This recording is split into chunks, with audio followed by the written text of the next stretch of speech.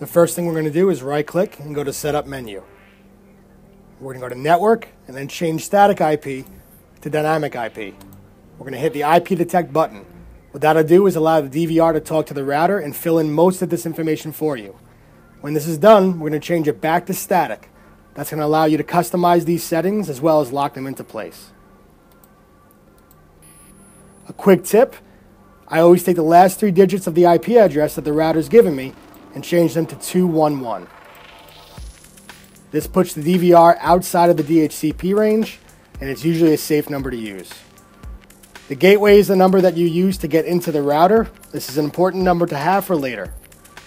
As far as the DNS server numbers, if they start with either a 192 and look anything like the gateway, or have zeros, that is incorrect and will not work.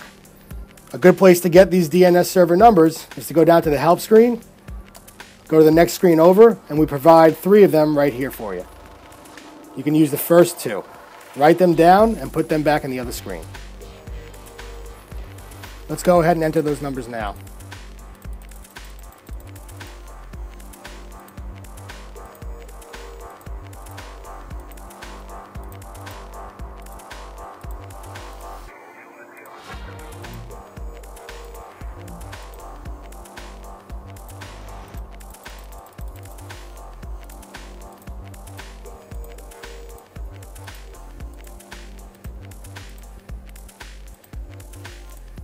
We'll leave the mobile port at 9010, and we're going to change the web port from 80 to 8245.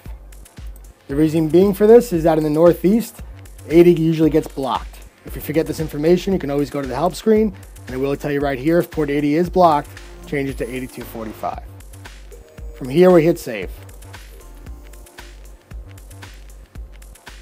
Next, we go to the router, writing down the IP address of the DVR, as well as the 2 ports that we need to forward.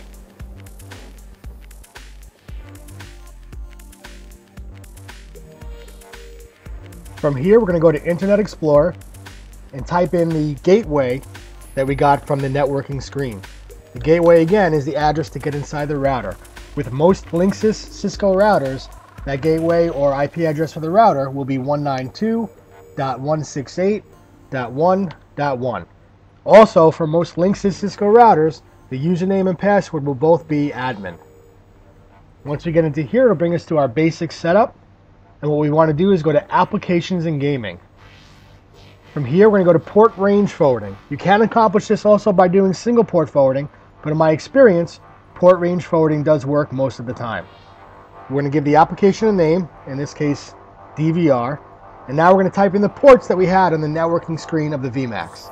In this case, it was 9010, and we're going to put 9010 in both places. As far as protocol, we want to use both TCP and UDP. And we're going to enter in the IP address of the DVR and make sure that you enable it. We have to do this again for the other port, so we'll name it DVR2. The second port is 8245. And of course, we want protocol to be both. And again, enter in the IP address of the DVR. Hit enable and hit save. Last, we're going to go to the DDNS screen. Check the Use DDNS button and change the web port to 8245. We're going to give the DVR a name. And we're going to hit the Check Start button. This will tell you if this name is available or not.